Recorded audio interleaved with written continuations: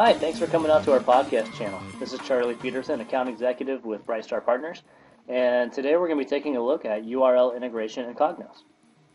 Here we see an instance of Cognos Connection, and I'm going to drill down into the AD folder and view the permissions of the Add Color report.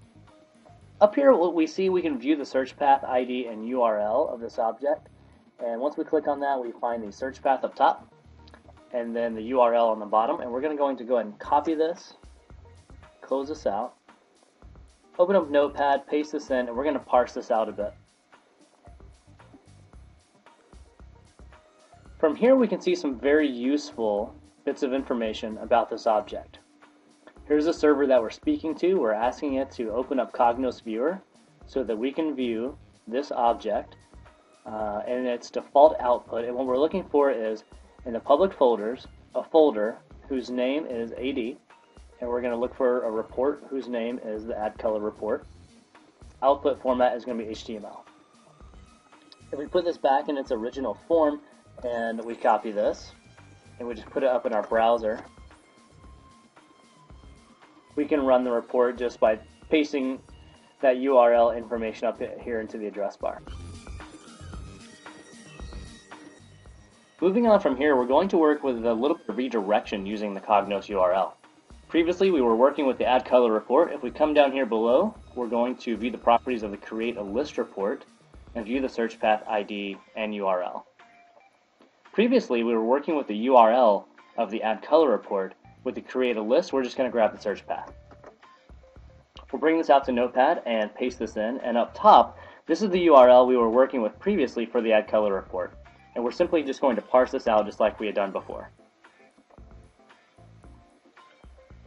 From here, there are two actions we need to make to redirect this URL from one report to the other.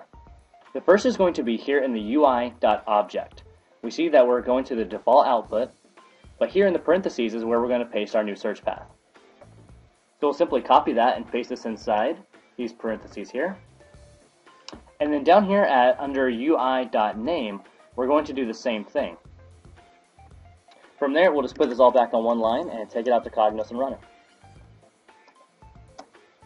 And we see, just with a little bit of easy redirection, we are now looking at the Create a List report, and that the name up top reflects that. So we're running different Cognos objects using the URL. We're also manipulating the Cognos URL to point and show different Cognos objects. At this point, we're going to open up the Cognos SDK guide. And some of you are probably very familiar with this. If you're not, that's perfectly fine. For pros and rookies alike, there are just some things in here I wanted to point out that may be beneficial for any number of use cases that you see fit, all pertaining to Cognos URL integration. Under Part 2, in Chapter 17, there is a segment on starting Cognos 8 components. Specifically, we're going to look at starting Report Studio, and they give you some URLs preset in here that you can copy and manipulate to represent either your local environment or whatever environment you're working off of, and then how to point it to a certain package that you'll be working off of once in the studio. We'll copy this URL for starting Report Studio and take it out to Notepad to make some changes.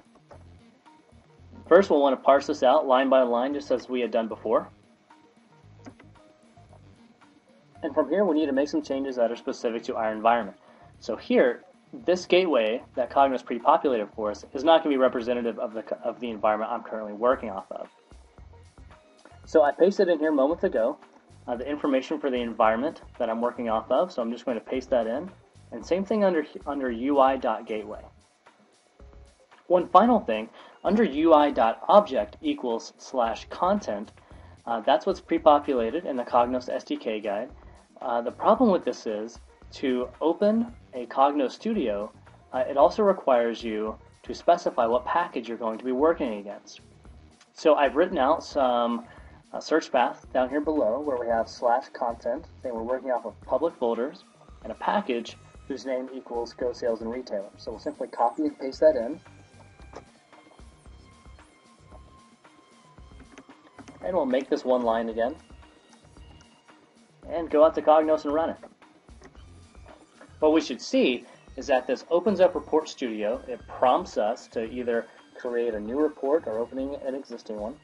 And then we will also see that it has pre-populated our specification that we're working off of the Go Sales and Retailers package, which we see right here.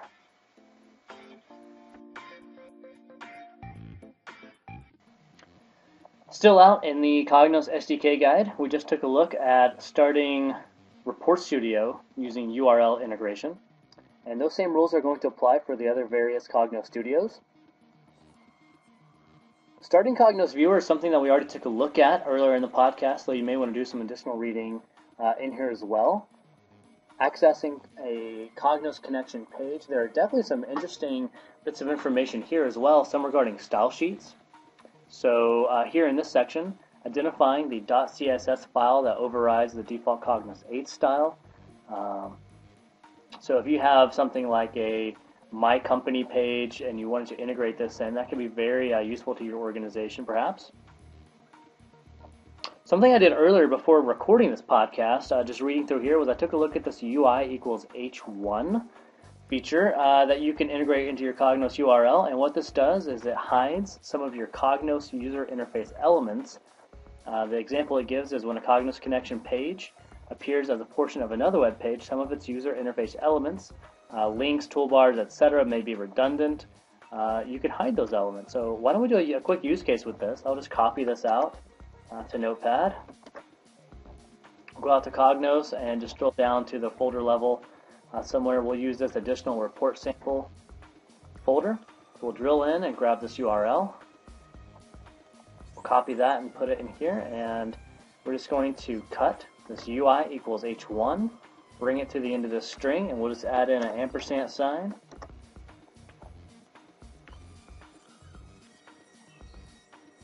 And before going out to that page in Cognos, why don't we just see what it looks like before we implement this?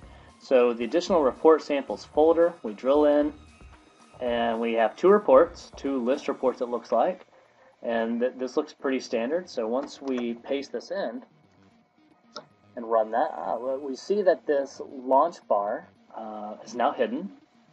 So this can be useful to your organization, especially perhaps if you have a single sign-on system in place, and maybe you just wanted to email this URL out to a few colleagues who are perhaps not Cognos users. Could be a use case there for your organization as well. Building on this idea, there are some things that the Cognos SDK guide does not address that we wanted to point out for your benefit today as well. Back out in Notepad, we have the URL for the Create a List report already parsed out for us, and there are 3 additional lines that I wanted to tag on to the end of this to give us some additional functionality. First, run.prompt equals true. We're asking that if it finds a prompt to make sure that we address it. Secondly, cv.header equals false. We're asking it to remove the header from the report. And lastly, we're doing the same thing with the toolbar as well.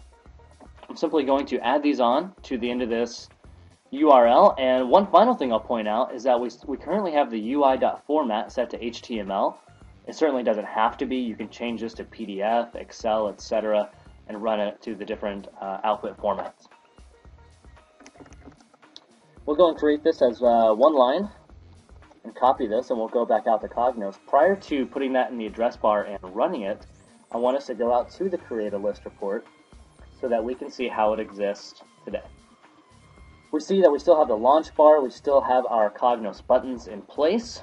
If I paste this new URL in the address bar, we see that the header, the launch bar, everything is now gone, and all we're looking at is the data within the report. This can be very useful if you wanted to integrate this into a third-party portal such as SharePoint or any homegrown portal that you have in place already within your organization. You'll notice as we've been going through the Cognos SDK guide today that most everything we've been doing is really not that technical, fairly simple in nature. We started out in the SDK guide taking a look at starting a report studio using the Cognos URL and pointing it to a specific package to work off of. Something we did not do is dive into how to edit that report working off a package. Very simple to do, and that URL is found right here, page 1433 Chapter 17 that we've been working on. Another area was accessing Cognos connection page and the different bits of information and features that you can do in there for different purposes and use cases within your organization. Out at our product website at bspsoftware.com, you'll find a wealth of information on areas such as our BSP Software solutions portfolio, products such as MetaManager, the integrated control suite for version control, change management, archive servicing, as well as the BSP Recycle Bin, the low-cost solution for recovering deleted Cognos objects. You'll gain insight into our services organization, offering a full consulting practice around Cognos BI, planning, TM1, and Cognos Express. You can learn more about Cognoids.com. This is something that we own and operate and give back to the Cognos community. It is a fully free, complimentary site, peer-to-peer, collaborative questions and answers around all things Cognos related.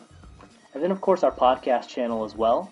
And don't forget that we are a certified IBM Cognos reseller, top 10 reseller in the U.S.